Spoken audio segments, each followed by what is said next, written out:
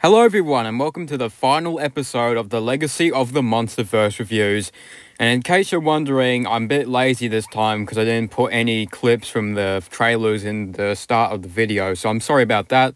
But because this is the final video today, the final episode of the Legacy of the Monsterverse reviews so far, I'm just going to decide, you know what, screw it, let's just put pictures up and talk about my thoughts, because the film still is out in theaters and is still new, so I'm not going to really show too much, but there will be spoilers in here, just so people know. There will be spoilers and images from the actual movie, so just to keep that in mind. But anyways, today's video we'll be talking and discussing the spoilers and the plot to Godzilla and Kong, The New Empire. The plot to Godzilla Kong, The New Empire, as we follow Kong in Hollow Earth, who is extremely lonely. However, up in the surface, Godzilla is just doing his thing. However, he is preparing for something big that is going to happen. Kong also needs to prepare as well, as he journeys into Hollow Earth. However, this isn't until Kong finds an army of Kongs, as well as the ruler of the army, Scar King. It isn't until Scar King's evil plan is revealed, which leads Godzilla and Kong to team up to face against Scar King. And that's pretty much all for Godzilla Kong, The New Empire, without giving any spoilers. So just so people know, I'll be talking about the entire story in this video, and I will be discussing some stuff that is in the movie. So spoilers, you've been warned right here. I'll put it on the screen right here. So yeah, spoilers everyone. Best to run out of this video like Godzilla and Kong, because we're going to start spoilers. So anyway, let's just first off with Godzilla Kong The New Empire and what I thought of it. Well, the new entry in the Monsterverse, Godzilla Kong The New Empire, seems to be the most talked about movie during the week, which is really surprising because I thought that, this movie would get destroyed in the box office. However, it's actually really successful. It's been like $380 million worldwide, which that is incredible, especially when Ghostbusters Frozen Empire, another Empire movie, has just released the week when Godzilla X Kong The New Empire released. I know that the critic score doesn't really matter, but this is so far the second lowest critic score in the Monsterverse, with having a 54%. Over King of the Monsters, but the audience score is 91%, which is very successful with the audience. But those are so far the critical reviews on Rotten Tomatoes. So overall, Godzilla Kong The Empire is doing very well so far. Now, it's only up to time that will tell if this movie will live up to the hype, and also would be entertaining and something that I'll put on the TV for a lot of times over and over again, rewatch value in the future.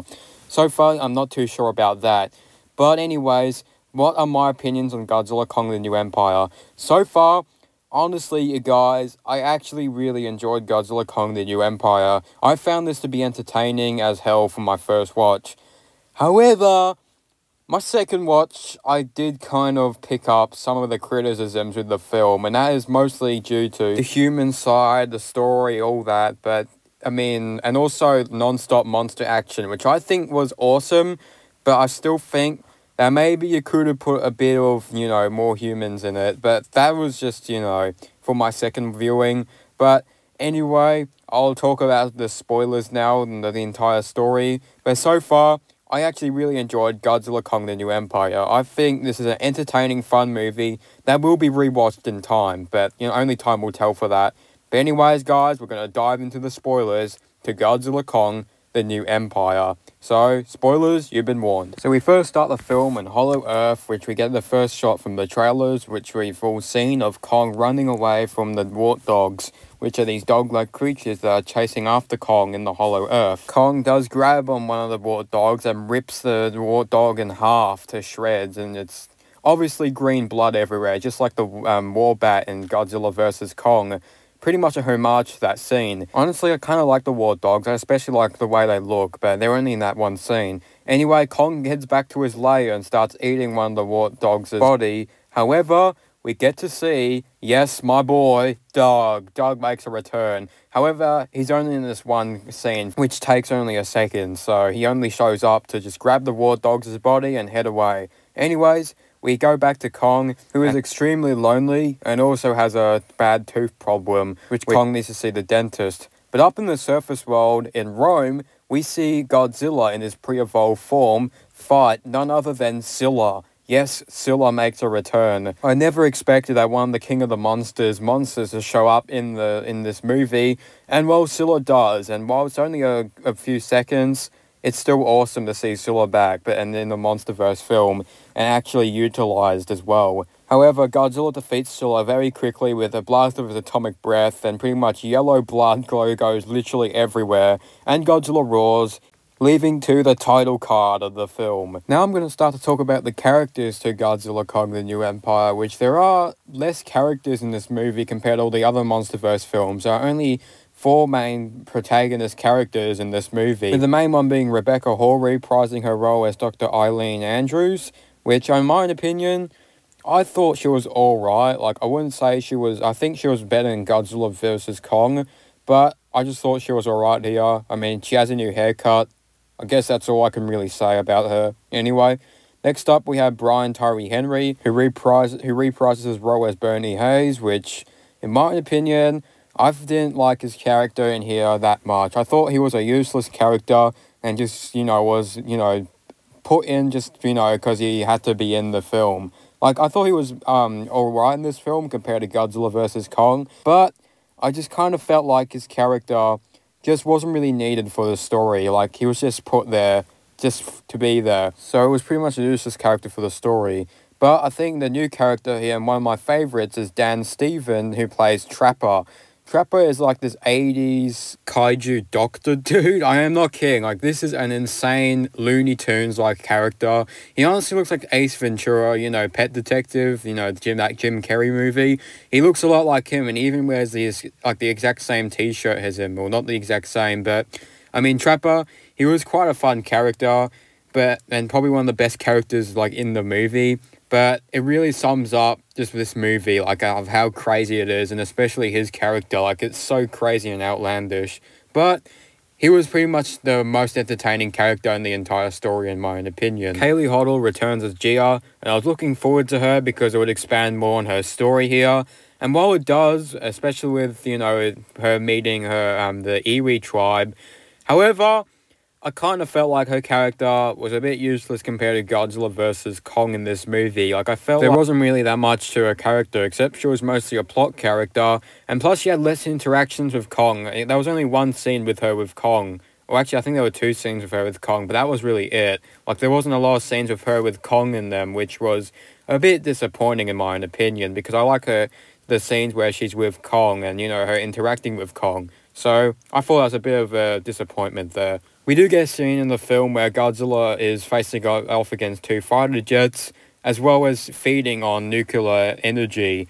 Godzilla is obviously prepared to fight something very huge that a lot of characters just always keep on telling us that Godzilla is prepared to fight something, which I thought was a bit annoying, but, I think it definitely explains why Godzilla is trying to get all powerful and stuff, and, trying to increase his levels and stuff. There is also a scene where Godzilla fights Tiamat. Yes, Tiamat is in the comic books and actually makes an appearance in the film, which is an amazing scene. However, my only problem is it lasts barely a minute, the battle. The battle wasn't even long. It took a few seconds.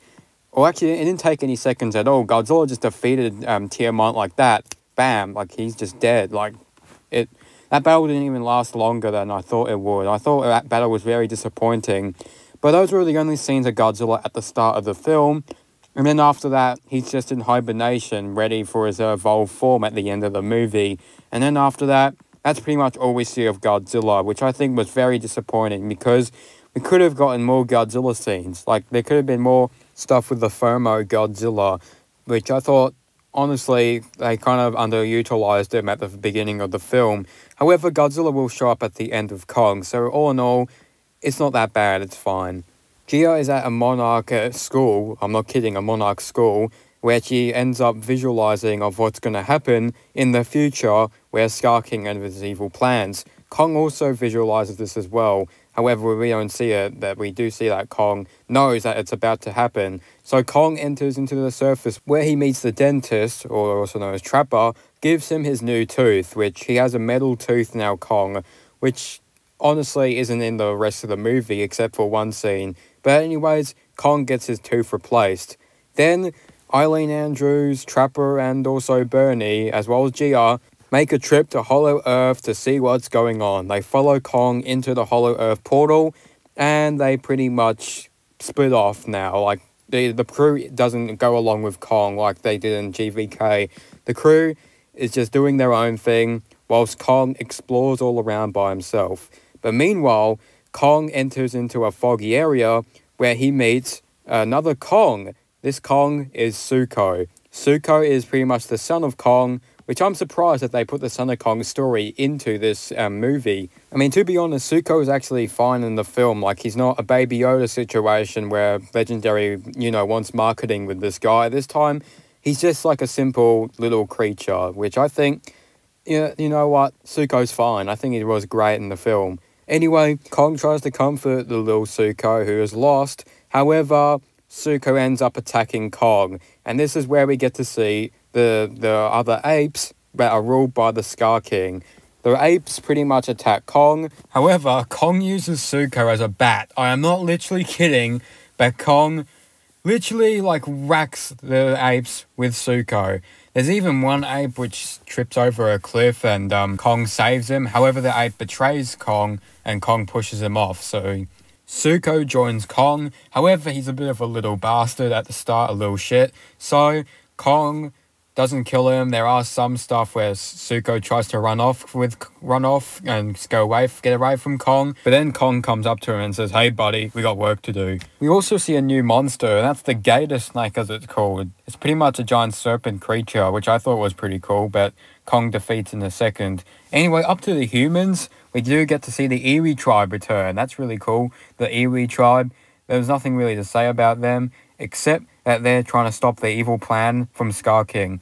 But anyway, moving on to the more interesting part, the monsters with Kong. That's Kong runs into the army of apes. That's right, the army of Kongs that have been, not unknown how long they've been under there for. Probably ever since Skull Island got wiped out by the storm. There is some awesome scenes between Kong and the apes where he interacts with them. And it looks really cool, and Kong even gets to punch a few and stuff. But this all comes down to the ruler who notices Kong's presence. That's right, we're talking about Scar King. And Scar King, I'm kind of mixed on. While he is a cool-looking villain, and I especially like his posture, he literally is, and his head is literally down, and he looks all lanky and stuff. He's kind of funny if you watch the movie. His posture is so hilariously looking. But my only problem with Scar King is that he doesn't really that much have a plan. And that's pretty much with all the marketing and stuff. Scar King, he could just go out on Earth anytime and destroy, wreak havoc. There is, I think there is something where Scar King fought Godzilla, and then Scar King lost, and that's why he can't go to the surface world to wreak havoc. But I think Scar King isn't really that bad of really that threatening of a villain, especially because I think Kong and Godzilla, or especially Godzilla, could take on Scar King any time of the day, I think. Scar King would get wrecked by Godzilla. There's no way in that. And especially Shimo as well. But anyway, Scar King takes a look at Kong and sees his metal tooth and knows how funny looking it is. That is until Kong is pissed off at him and what he's been planning. So Kong grabs his axe out, and there's a fight scene between Kong and Scar King, and it's amazing, this fight scene. This leads Kong to be a bit injured. However, Scar King reveals another monster that he's been keeping. That's right, it's the secret titan, Shimo. Shimo, honestly, was kind of a disappointing villain. Whilst I do like the design, I don't think she was really that utilized well in the film. She's kind of like this tragic character, or tragic monster, sorry. And by the way, Shimo's a girl, by the way, a woman. So, yeah, that's the gender situation done. But I thought she was going to be one of the villains in the film joining Scar King, but she turned out to be this tragic character that was being commanded by Scar King. Also, I don't feel like the marketing team did really well with Shimo. You can still see her in some of the trailers, and of course, Playmates released the figure. But anyway, Shimo freezes Kong's hand, and Kong returns with Zuko to see the humans. This is where we get an interaction between Kong and Gia, which I think was really cute moment there. And then they see that Kong has a frostbite arm, which he's about, to get frostbite.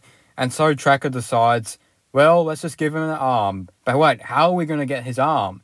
Wait, we just have a station nearby that we can transport Kong's arm on robotic arm onto him, the Beast Glove, and it's like, oh, that was such a huge coincidence. Like, oh, we just have a giant hand in our giant robotic hand in our station. Oh, it doesn't really matter. Like, they just made that plot just to sell toys anyway. But anyway, Kong gets his robotic hand, which is called the Beast Glove, the BEAST glove. And we get cut back to Godzilla, who's in hibernation still, in the ice. And this is when Godzilla starts to break loose and break free from the ice, revealing his new pinkish Barbenheimer evolved form. I know a lot of people are mixed on this Godzilla, but I'm not going to ramble on it too much. Anyway, Kong goes to Egypt through the Hollow Earth, which Godzilla is waiting for him or chasing after him. So Kong is trying to stop Godzilla so that Godzilla could go back to Hollow Earth and join him to fight Scar King and Shimo. However, Godzilla doesn't follow his orders, just like what happened in the last movie, and Godzilla attacks Kong and they start fighting for a little bit. The fight takes about a minute or two, but I think Kong, obviously I knew that Kong was going to win this battle when he becomes victorious at the end, which honestly there is no real winners in this battle because this is just a short minute battle. But Kong wins, I would say, in this little battle.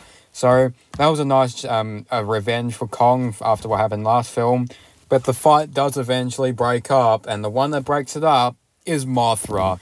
Yep, Mothra makes a return from King of the Monsters, and I thought she was alright in the film. I thought that she actually was great. I thought she was better than King of the Monsters a bit, I think.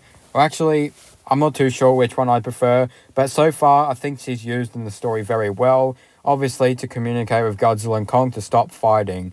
Then Scar King and his gang of apes and Shimo are going to disrupt the surface world and stop Kong. However, Trapper uses these pterosaur-like creatures to stop them, but this is until we get the scene of Godzilla and Kong running, that most iconic shot, the iconic scene of Godzilla and Kong running together, straight heading towards Shimo and Scar King.